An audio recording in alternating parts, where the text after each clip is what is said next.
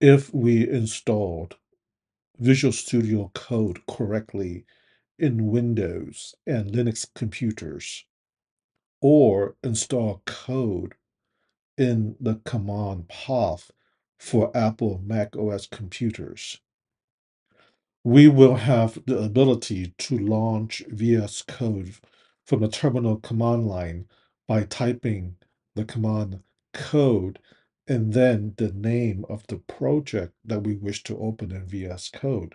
For example, if I wanted to open the Vite React SSR data project, I would simply type code, the name of the project, and then VS Code will open that project along with the IDE itself for me. Additionally, if I am already in the project and I wish to open up VS Code with the project, then I simply type code dot. But what if I wanted to bypass the computer's terminal altogether and use the terminal that is integrated with VS Code? With respect to this approach, the question that I get asked quite often is if a user were to try to open VS Code with a certain project, but they want this project to be open in the current window of VS Code, this is what happens. As you can see there, VS Code opened the project from the command line in a separate window. In this video, I'm going to give you the fish, and then I'm going to show you how to fish, to use the old proverb, which is to say that I'm going to give you the quick answer, and I'm going to show you some techniques to research your documentation for VS Code.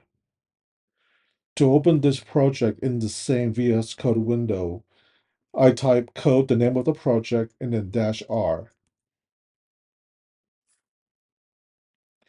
The -R command is actually a shorthand for the command --reuse windows. If you wish to view the documentation for VS Code from the command line, you can type code --help and execute the command. If you let's search for reuse or the -R flag, and there you have it. And of course, you can always go through the documentation at the VS Code website. I will provide links in the description for you. If you are the type of developer that prefer to use the terminal inside of VS Code, now you have more options. If you work with developers that are new to coding or new to using VS Code, please refer them to this video to help them get better acquainted with the terminal and its functionality in VS Code. If you like this type of content, please consider subscribing. Thank you for watching. I'll see you next time. Bye for now.